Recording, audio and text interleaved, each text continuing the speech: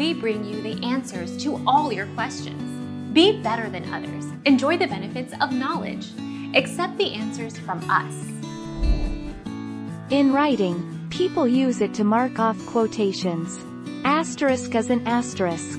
I think it's to put in notes in a text, but I am not sure. It's also used as a multiplication symbol in math.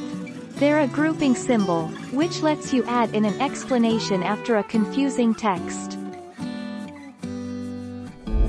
Our mission is to provide accurate answers. We think, without knowledge, it is impossible to live a balanced life. Be competent, be skillful. Thank you for watching. Don't forget to subscribe and hit the bell notification.